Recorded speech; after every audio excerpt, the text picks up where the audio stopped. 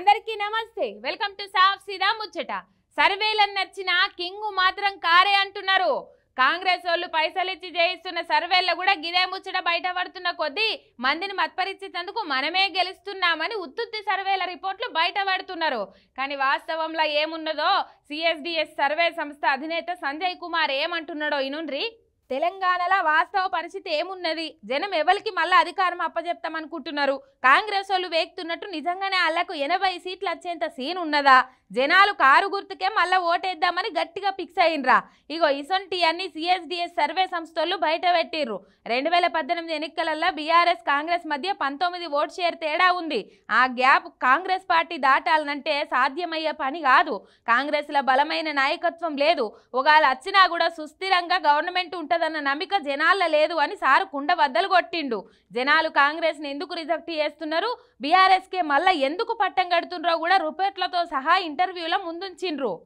There are only two occasions when the party lost election, the next election. Look at the lead which BRS has over the Congress in the 2018 election. It's almost 18-19% lead. I don't get a sense that people are extremely unhappy with BRS. I don't get a sense that people are extremely unhappy with the sitting chief minister. And